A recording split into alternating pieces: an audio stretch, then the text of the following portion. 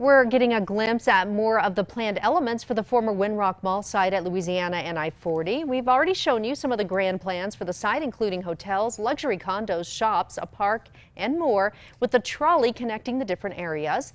Now the developer is showing us what the 4-story, 200-unit apartment complex is expected to look like.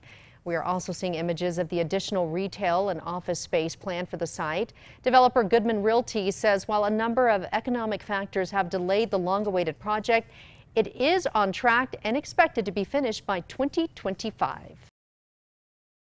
We have all our neighboring cities. You go to them and you see all the cranes and development and activity, and we're just trying to create the same environment and atmosphere at our development.